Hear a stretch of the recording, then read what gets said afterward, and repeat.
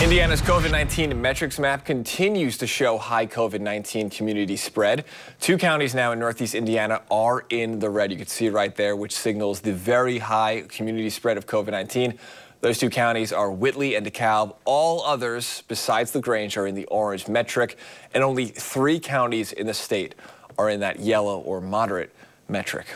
Looking at COVID cases in Indiana, 2,952 new positive cases, 6 COVID deaths today. That total now at 14,258.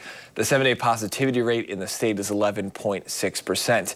In Allen County, we saw a big jump in the number of deaths reported. 14 deaths brings that total number to 731. Those 14 deaths, we've been told, have occurred in the past 2 weeks. 159 more Allen County residents have tested positive for COVID-19, bringing that total to 50,846. State COVID vaccination numbers: 9,459 new doses have been administered, and 5,324 more Hoosiers are now fully vaccinated.